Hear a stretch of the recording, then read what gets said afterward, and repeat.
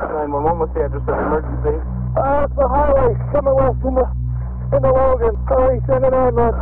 Is he breathing? They say he's not breathing. Okay, can we start CPR? Hello, this is Mike Harper. I'm an emergency medical technician. We have 21085 echoes here.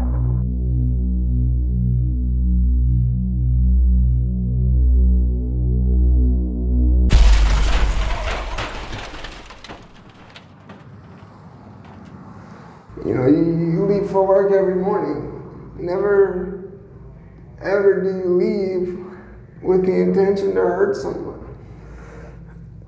When I left that morning, that was definitely not my intention to hurt or harm anyone. And I took 2 lives. I looked around the room and I saw Jim's license in the hands of one of the police officers. And I just started crying and repeating the word no. Keith was my whole world. He had his work and he was so important to his work and his work for him. But for me, he was my whole world.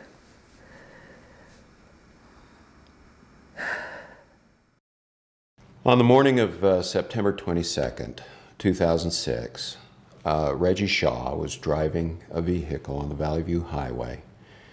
Another car was following him. It was driven by a fellow, Mr. Kaiserman. The driver of the vehicle ahead of me had seemed to be distracted most of the way over the mountain, had crossed over the center line on more than one occasion. And I do remember on that particular occasion of the accident that as he crossed over the center line, and you do the math in your head and you see the car coming, you think this is not going to be good. When Reggie's car crossed the center line and clipped this other vehicle, it caused the vehicle to spin out of control. Mr. Kaiserman's truck impacted the Fafaro vehicle. The combined speed of both vehicles would probably be close to 100 miles an hour.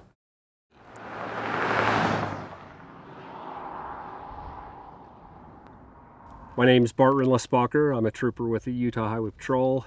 I was the investigating officer on the Reggie Shaw crash.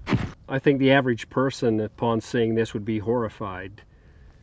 I know that in my 15 years in law enforcement, I've dealt with this numerous times, and I still rarely sleep at night when I handle a fatality-involved accident. I was sending and receiving text messages when I drifted across the center line and struck another car. They were both killed on impact.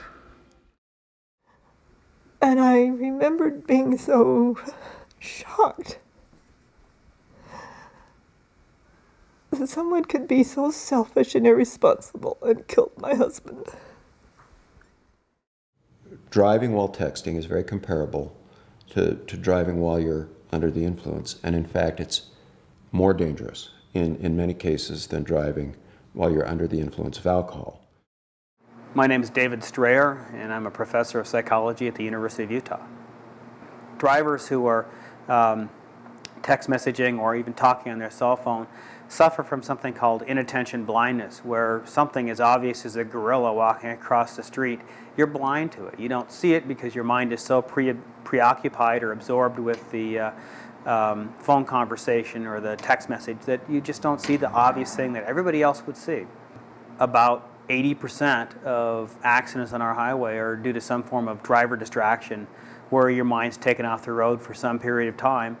And given that we have upwards of 40,000 fatalities on the highway every year, it's a significant problem.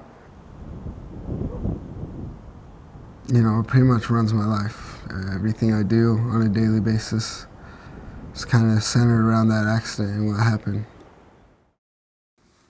Things came easy for him. He athletics. I loved basketball. Just loved playing basketball, and he played football. He enjoyed that, and then he got into track, and he never ran track before, and didn't have anybody to run hurdles, and he said, oh, I'll do it. He just a special kid. I don't think anyone feels that Reggie Shaw is a bad person. There's nobody that feels that. He just made a terrible decision in texting. So we charged Mr. Shaw with negligent homicide. That is, by texting while driving, he wasn't exercising the due care that a person should use when they're driving a vehicle. You cannot believe the immense tragedy this case caused in so many people's lives. The fact that he killed 2 men, that has to be such a difficult burden. And I think he's a very, very good kid who did just a really dumb thing. He's going to jail. Cache County Jail. To Reggie, who's never been away from home unless it was for something positive, every day will seem like an eternity for him. He will be in general population, so he will be with people that have long criminal histories. He will be around some very unsavory people.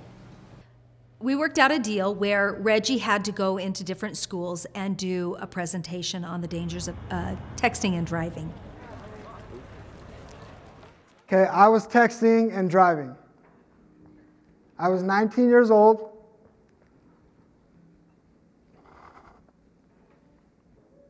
I thought it was safe.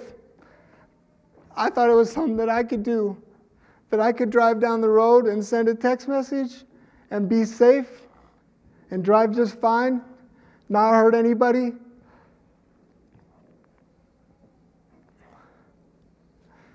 Across the center line, 2 men killed. You don't want to have to get up every morning thinking of a tragic accident that maybe you could have prevented. You don't want to live with that. You know, that camaraderie of being together is gone. And I mean, we were going to grow old together and retire and all these things, and that's not going to happen. I mean, he's not going to be there when they get married. He won't be walking them down the aisle. He won't be, all those things that dads typically do, he's not going to be there to do. Every decision was made together. What if, if he wanted something special from the grocery store, or if we were planning a trip, it was just always done together. He was everything for me. It's been hard on my family, extremely hard on my children. For a parent, when you get up in the morning and walk out the door and your 10-year-old says, "Be careful, Daddy," we would think life should be reversed, that we should be telling our children as they walk out the door, you be careful, you be safe. But my children fear for my life every day as I leave to this still. Having seen this tragedy, I have made sure that I don't answer my cell phone and try to make it so I'm not driving distracted.